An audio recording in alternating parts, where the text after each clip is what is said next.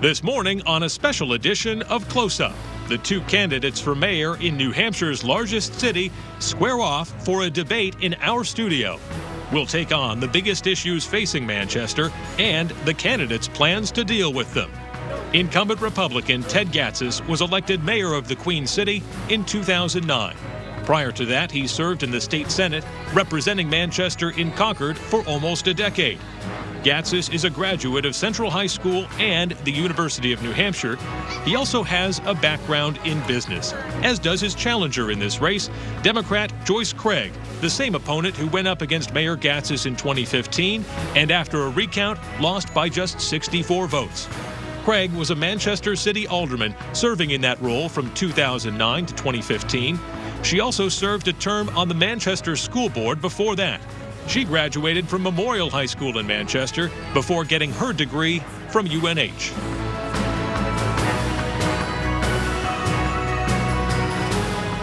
Good morning, I'm Adam Sexton, and welcome to our debate between the two candidates running for Manchester mayor. With me is my esteemed colleague, WMUR political reporter John DeStaso. Good morning, Adam. Good morning. And before we get started, a quick word on format. John and I will both be asking questions this morning, and the candidates will have 1 minute to respond.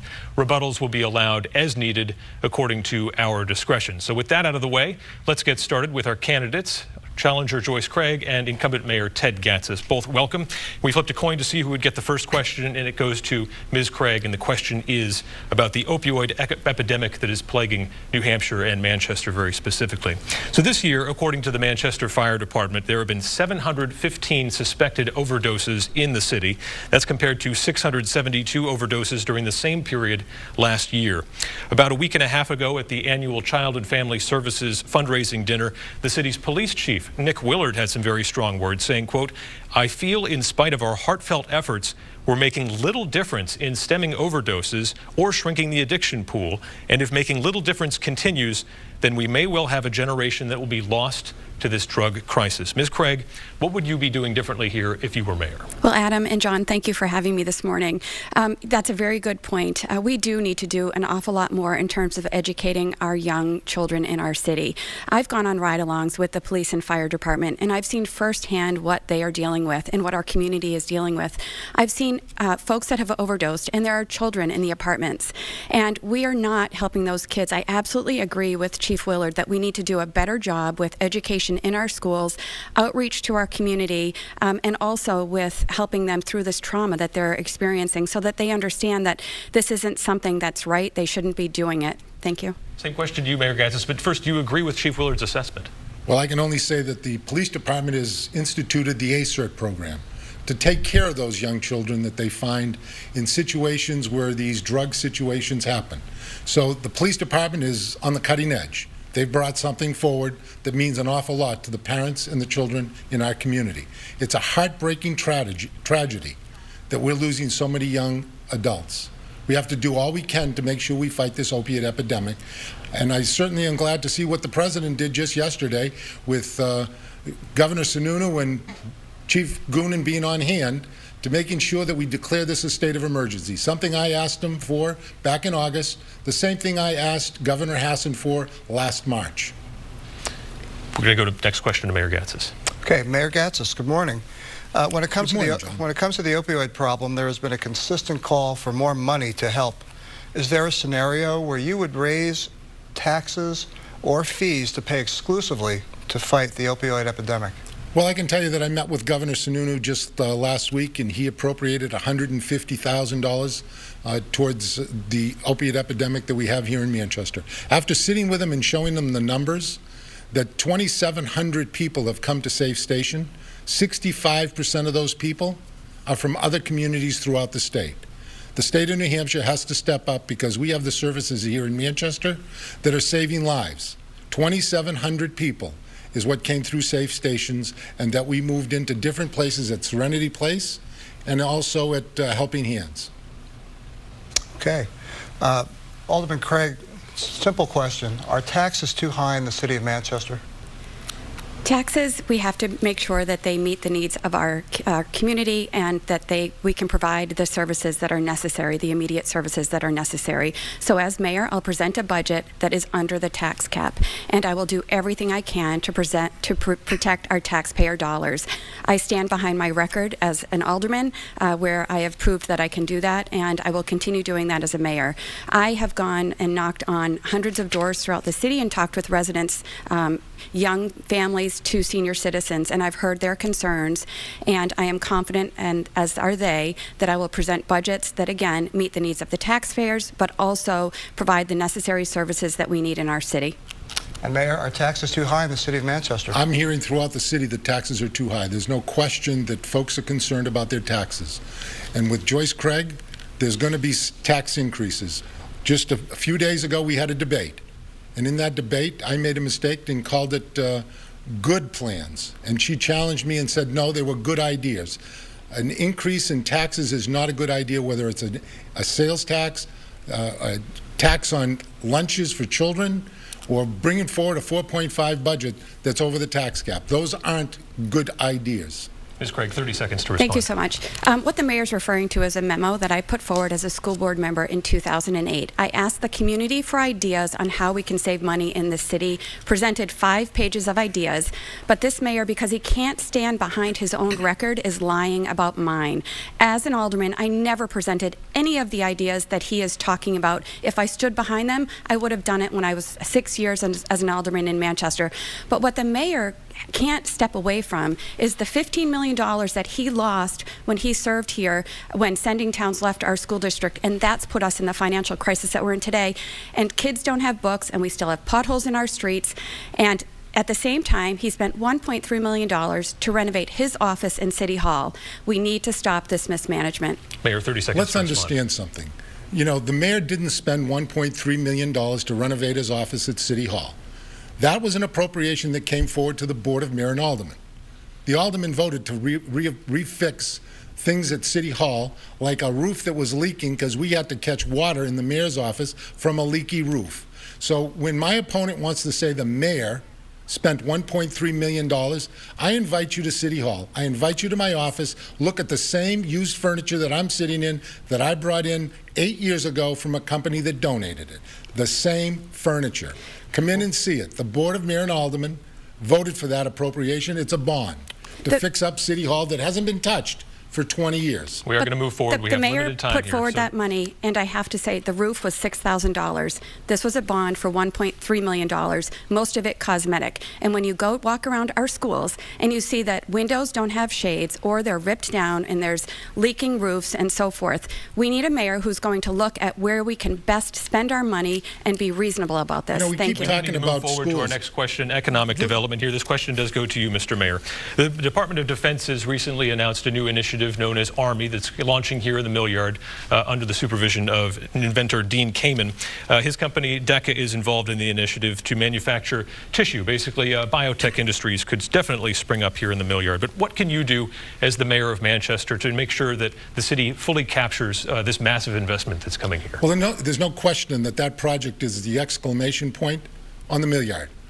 People are already calling, companies are calling from other states to relocate in the city of Manchester so that they can be close to the Army project. The next renaissance that I see is the Gaslight District, the district that's just above Granite Street that is going to grow. There's an awful lot of space there that can be redeveloped and moved into some of those small businesses coming here. Absolutely is important that we look at the Army project and grow it and make sure that the Mill Yard can continue to grow as we see it today. Ms. Craig, same question. How do you capture this investment? Sure, thank you. I mean, it's an amazing opportunity in Manchester. We have a new industry that's coming right into our city. So as mayor, I would move forward on new legislation that was passed in Concord to allow commercial and manufacturing new companies coming in for to have tax credit on the buildings that they're creating. So that would encourage people to come into Manchester. I also would work with our schools to ensure that they have the course offerings that they need to roll into the jobs that will become available in Manchester. I think that's a critical point here that we're missing out on. And I would be a mayor that would work with Dean Kamen and with Army. So when he's going out, he would have a partner in trying to bring businesses into Manchester. I thought it was really interesting when Army was announced in the city that, you know, the mayor said it's great, but he knew nothing about it. I think that says a lot about leadership in our city and the missed opportunities that we have. Well, I can tell you that I've worked very closely with Dean Kamen in the past. I convinced him to make sure that every fourth grader that we have in the city of Manchester gets to go to the Sea Science Museum at no cost.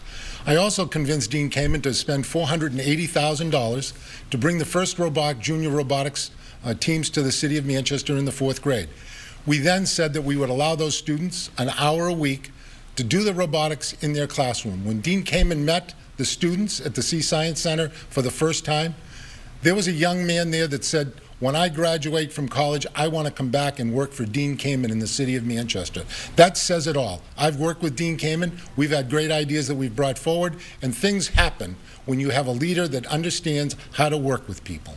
Next question from John on infrastructure. Yes, Ms. Craig, infrastructure question. With the economy continuing to be stronger, and as Manchester grows with new housing and hotels, what can you do specifically to alleviate transportation headaches and avoid future transportation headaches in the Mill Yard and in the downtown area? One of the key things that I hear from businesses in the Mill Yard is a lack of parking. We're fortunate enough that Southern New Hampshire University is building a 1,700 space garage over by their buildings, but we're still going to have issues in the north end of the Mill Yard. Instead of saying no to every idea that comes forward, I would be a mayor who would work with those businesses and try to come up with a solution to alleviate that. Because if we really want the Mill Yard and the Gaslight District and downtown to thrive, we need to address this parking issue.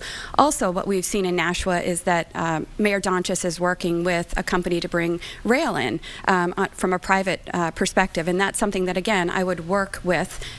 You know, we don't know what's going to happen there, but I have an open mind, and I think it would be tremendously helpful and beneficial to Manchester residents and businesses in the Mill Yard if we could get rail here. And Mayor, again, improvement of infrastructure in the Mill Yard and downtown? Well, I can tell you that I've met with the developer that's talking about a private rail coming into Bedford. We met, I brought in the Manchester Transit Authority department head, had him in the conversation to see what we could do. I said, why aren't you coming to Manchester? And he said, there's a $20 million bridge renovation that we would have to do. Let's see how it's working in Bedford. Let's see if we can provide the transportation. It's 6 minutes from the city of Manchester to the spot that they're looking to put in. It's still 5 years away, and let's not have a misunderstanding. It's not about rail going back and forth into Boston. It's one way, bringing people here and then bringing them back. Let's do a quick lightning round and talking about the future a little bit. Mayor Gatsas, do you think that the city should be installing free-to-use electric car charging stations at parking spots or in parking lots in the city? Well, there's certainly something we should look at. We brought forward, we were the first community in the state of New Hampshire that I championed LED lighting. With that project, we brought forward and saved the taxpayers of this great city $600,000 a year. So if it's about free charging stations, let's see what it's going to cost us, and let's see if it makes sense. Ms. Craig, what do you think? Yes, I do. I think there are grants available to help us get there, and the community's asking for it, and I absolutely agree that we should have that. And on a lighter note to you, Ms. Craig, what is the city's greatest hidden asset? The people. We have an amazing community, and if you look at what we've accomplished over the last year, some of the main accomplishments are because of community members. We have a bike sharing program in Manchester. We have a new cultural district. Those are all things that have grown organically. We have a group that I've been participating with called Manchester Connects, trying to develop the riverfront and connecting it to downtown. Again, all on their own with no help from City Hall. So I think that that's our biggest greatest asset in our city, and I always talk about and think about if they had a mayor in the City Hall who would support their efforts, we could do so much more. Mayor Gatsas, the city's greatest hidden asset? Our students. I believe with the School of Technology that's now a full-time four-year high school, the students there are coming out, they're understanding that they can be a beautician, culinary arts. They don't go to college. Those students are there to come out day one and work ready. I think the STEAM Ahead at McLaughlin's school is a program that if you listen to the accolades from the students, you would say this should be in every single one of our junior high schools. I agree. We should move it forward. If you went to Parker Varney and saw the innovative learning that those students are having, you would say that's a great program. Let's bring it forward. We brought Amy Allen in as the assistant superintendent so that she could take that to all our elementary schools. The city of Manchester is a great city. I will never put it down because I believe in this city and I love this city. Let's stay with the issue of education and a question going to Ms. Craig. According to state statistics, Manchester's four-year cumulative dropout rate is higher than just about any other school or district in the state at 13.45%. Nashua is at 5.99%, Keene High School 4.01%. How can this be improved? So I have to start off, as you mentioned earlier, I am a proud graduate of Manchester Public Schools. I have two children who graduated from Central and a daughter at Hillside now. So I truly believe in our public education in Manchester, and I know that our administrators, our teachers, our paraprofessionals, everyone in our schools are working very hard. But they don't have the resources that they need to adequately teach our students. In some cases, they don't have books. We don't have the necessary professional development necessary so teachers know the most up-to-date programs that they should be teaching. In terms of graduation rate, I think we have to think earlier on. When you look at the literacy levels for our kids, they're terribly low. Third graders in Manchester are only reading at 28% of our third graders are only reading at grade level. We need to address that because if we just continue to push those kids on, they get frustrated and they drop out. And we also need to continue to provide alternative programs in our high schools. Mayor Gatsas, how does the city improve its dropout rate? I can only tell you that the School of Technology is a great program. That's for students that don't like to sit in a classroom in a row and learn whatever they're learning at the time. They can go into the School of Technology and have a very versatile education. It's about the things they want to do. If they want to become a welder or a carpenter, they have that ability. That's what we need to do. We need to offer students every opportunity we can find for them and bring it forward. Not every student is going to college. The students that are great students. You don't need to help them along because they help themselves along. I think it's important that when you talk about our education here in the city of Manchester, you look at the educational opportunities like West High School with the STEAM Ahead program that I went out and raised $90,000 so the students there could get dual credits and get credits at no cost and possibly remove a full year of college cost out of their high tuition rates. And we'll stick with the education issue and you'll be able to discuss more on this, but you mentioned the Parker Varney School. They've launched this new Mastery in Education initiative. The idea is simple. The kids show that they've mastered a given subject or a concept can advance at their rate, while the teachers can also focus on those who are struggling to ensure that they fully learn the lesson. The school has seen rapid growth in student achievement. I think they've dropped calls to the office for discipline by 55% there. What do you think of this approach, and should this be something the city is doing citywide? And as I said before, that's why we've brought Amy Allen in, who is the principal of this school, to be the assistant superintendent. She implemented this at Parker Varney, and I can tell you I was there just 2 weeks ago. I was amazed at the students and the growth that they have. She was telling me about a student that they were having a real problem with when it came to discipline. Now that student is growing and learning, and he possibly could be doing work in the second grade at a fourth grade level. So these students get a chance to move around. They take the kindergartners and the first graders, and they put them together, second and third, fourth and fifth. I can tell you that I was in a classroom with 48 kids and 2 teachers, and you would have thought that there was individualized learning with every one of those children. They broke out into groups of 3, and they were talking about projects they were working on. One of the projects I heard that they were talking about removing some of the walls over at Parker Varney, and I said to the principal, I don't think that can happen because we just put these walls up a few years ago so that we could separate classrooms. Ms. Craig, how do we take this model citywide? Sure. Well, I first want to say that Ted Gatsas has been mayor for 8 years, and he's had an opportunity to scale Parker Varney and has not yet. So if this is so successful, why has it taken so long to do that? I don't think that it's appropriate that it matters what school you go to in order to get a great education. Parker Varney is doing amazing work, and I would like to see that spread across the district. But I think it's important to note that they get an awful lot more funding than other schools in the district. They're Title I, and they have grants. If you look at other schools that don't have Title I, they don't have math coaches, they don't have paraprofessionals, so they don't have the resources that Parker Varney does, so they don't have the same level of education. And we really need to have an honest conversation here about how we're providing education to our children in our city, and how every student in our city can receive a quality education no matter what school they're going to. Mr. Mayor, you were invoked. Just last week, you know, Bob Mongan, in an article that was in the paper, came out and said what great schools we had, because there was a project up on North Elm Street that was building 25 homes between $500,000 and $750,000.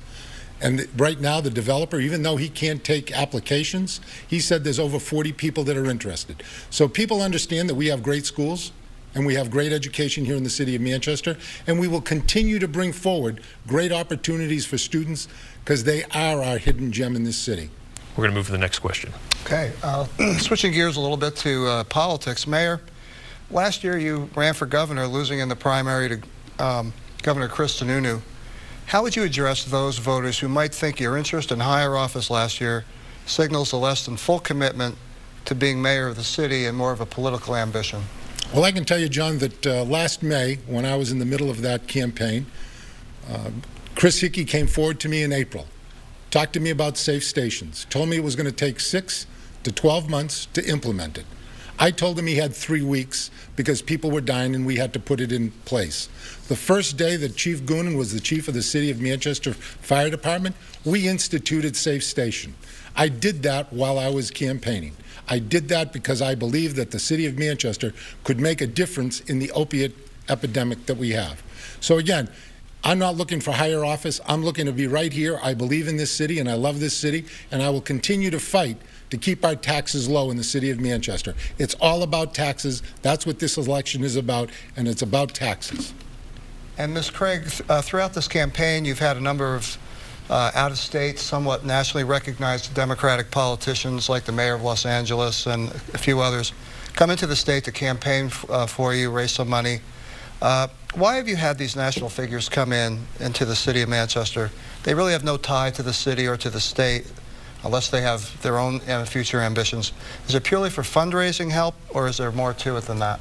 No, you know what? I welcome anyone who's going to come into Manchester and takes interest in what we're doing, and anyone who wants to help in terms of moving Manchester forward. I think it's obvious from both people living in the city and people outside of the city that our city is struggling. Our schools are struggling. Our test scores are going down.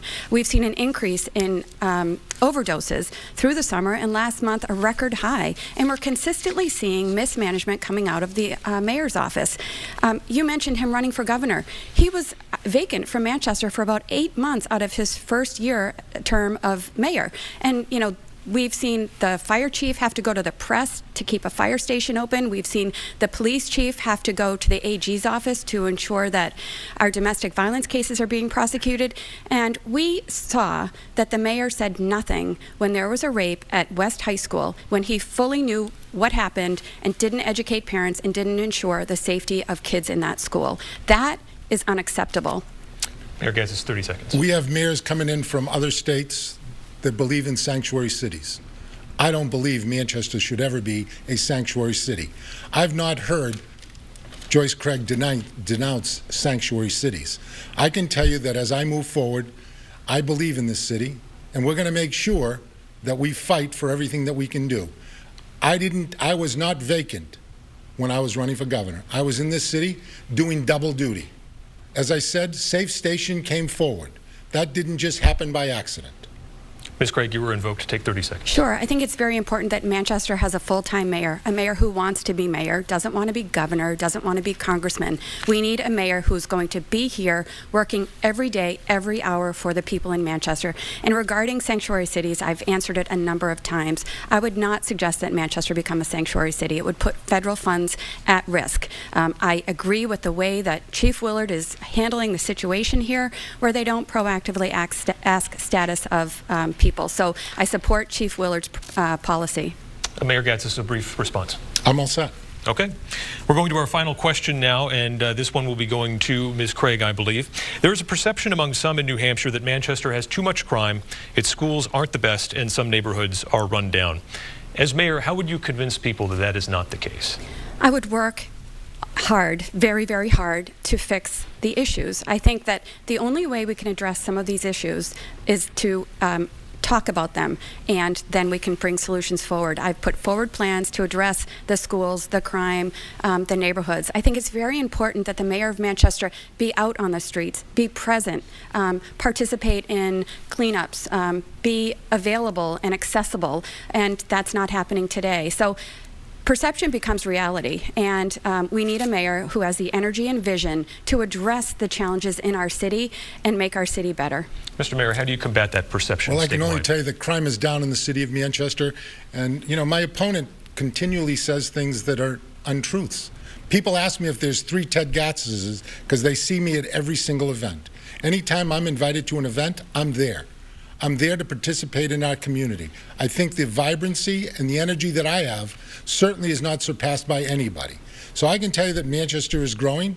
There are great things happening in this community, and people are loving what they see. The downtown is a new renaissance, and we have to continue to keep that going. Ms. Craig, 30 seconds to respond. Sure.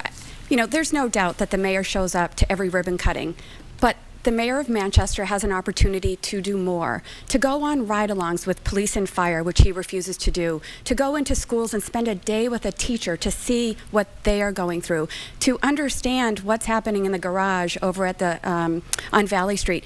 The mayor of Manchester needs to understand what's going on within the city workers and then within the community, and that is not happening today. There you go again, Joyce. You know, I was the one that brought forward the municipal complex. We got that done on time and under budget.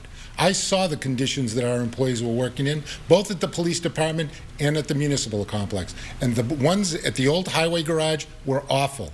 We had to change that atmosphere. So I went out and did something about it. I brought back bonds that were less than 1.5% so that that project would come in on time and under budget. All right, we do have to take time now for our closing statements. We do have each candidate making a statement here. We do begin with Mayor Gatsas. Thank you. I want to thank MUR for the opportunity of being here this afternoon. And I want to tell you that this campaign and this election is about trust. Who do you trust to fight to keep taxes down? Who do you trust to keep the opiate epidemic in check and making sure that we can find things that we can improve on? Who do you trust to keep the renaissance going in the city of Manchester? It's an election about trust. And with that, I ask for your vote on November 7th. Thank you, and God bless. Now a closing statement from Ms. Craig. Thank you. Manchester faces an important decision on November 7th. We can continue down the same path we've been on for 8 years, or we can go in a new direction and build a stronger Manchester. Our city has great potential, but to get there, we need new leadership. I've put forward great plans, which you can read about at joycecraig.org, to improve our schools, to keep our neighborhoods safe, to combat the opioid crisis, and to protect city services. I'll work hard to make our local government more transparent, and I will take care and end the mismanagement and wasteful spending that we've seen at City Hall. And I will always protect your hard-earned tax dollars. And I ask for your vote on November 7th. Thank you. All right, we thank the candidates for coming today. Incumbent Mayor Ted Gatsas, challenger Joyce Craig, we appreciate your time and your willingness to inform the voters with us here today. Thank you. And that wraps up this special edition of Close Up New Hampshire. Thank you, of course, again to Mayor Ted Gatsas and challenger Joyce Craig for their participation. And thank all of you for watching. We'll be back here next week. Have a great Sunday.